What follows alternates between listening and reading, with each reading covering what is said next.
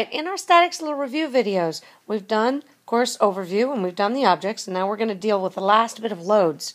Specifically, we want to deal with moments.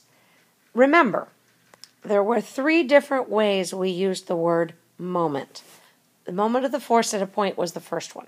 And just as a sort of aside, what we're going to do, and we're going to talk about this more in a minute when we talk about equilibrium, but what we're going to talk about is that in equilibrium, we will pick a point, and we're going to ask what moments exist on your object, considering that point as the anchor. So one of the things that will feed into that is that any force acting at a distance causes a moment. So if you have a force on your free body diagram, and the line of action of that force does not pass through the point you're taking your equations of equilibrium about, then you're going to have to consider the moment from that force at that point. That being said, make sure that the distance you're taking this about is perpendicular. So we've got the magnitude of the moment of a force at a point is simply the force times the perpendicular distance. In a problem like this one's pretty easy. That means your perpendicular distance is 6, your force magnitude is 50, and you've got a nice 300 Newton meter clockwise moment at this point. And we talked about it different ways that you could write that all down. Whatever it is, the point is you've got to deal with the moment of a force at a point. And just like we can do this with the scalar method, we can also do it with the vector method. If you do not have a bunch of zeros in your components, especially when we get to 3D, what we're going to usually do is take the cross product of R and F.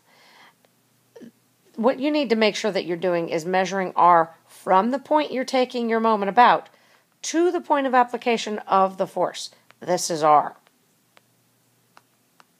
So the moment at O due to F has to be with R going from O to A. As soon as you have multiple non-zero components in either R or F, the vector method is easier.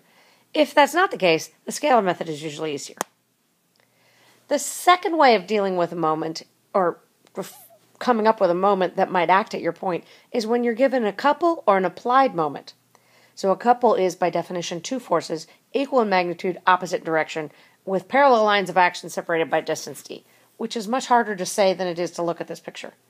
F, they're the same F, they're in opposite directions, and they have some line difference, D, between their lines of action.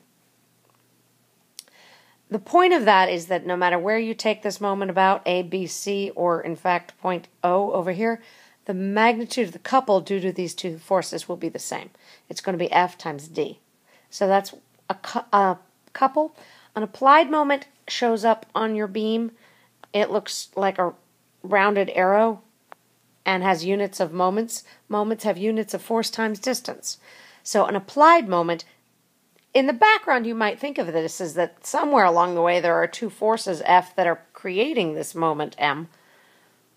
However you want to think about it, those are 2 ways that you will get things that add into your sum of the moments equations. And the third way is to have a reaction moment. Remember that the ground down here is going to resist the reaction moment from that couple and this couple. Both of those red and blue pairs of arrows are couples that would tend to tip this over clockwise. So the ground is going to have to give you a counterclockwise reaction moment that we put down here and we call a reaction moment, or whatever you want to call it. Those are your 3 ways of getting moments. And when you come to summing the moments, what you will take is a point, and you need to sum up the moments due to any force not acting at that point, so where the line of action is not going through this point, any couples applied or given to you as 2 forces, and any reaction moments.